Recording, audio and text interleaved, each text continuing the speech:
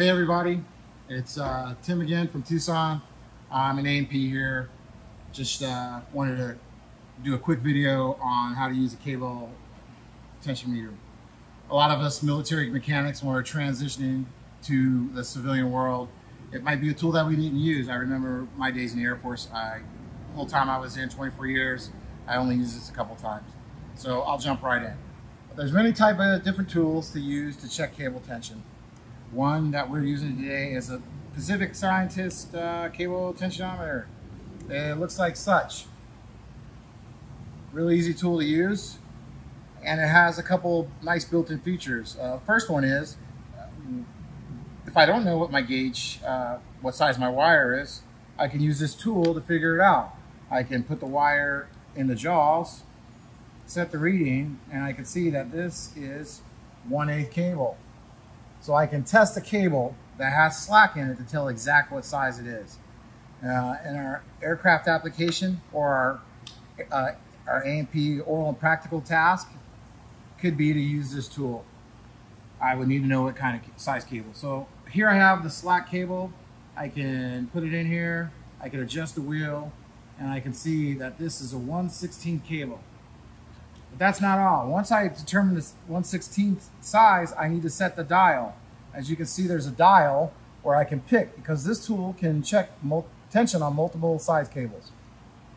So now that I have the tool set to the correct cable size and the dial to the correct reading, I can go ahead and take a reading.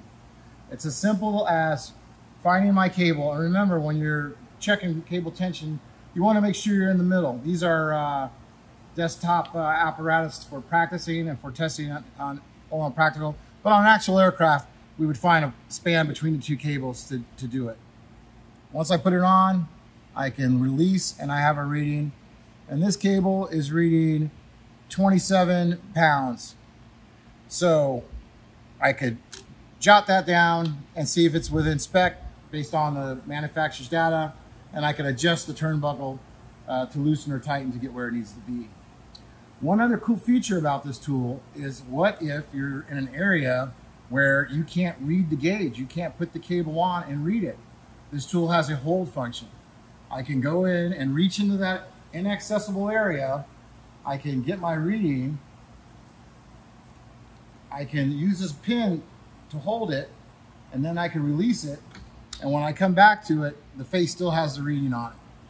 So that way, if I have to reach up in between other cables or through a bulkhead or something like that, I can still take a reading.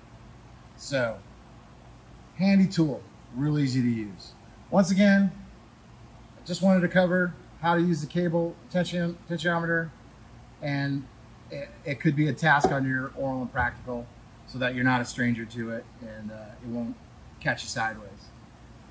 Always follow manufacturer's directions, and be safe out there, everyone. Take care.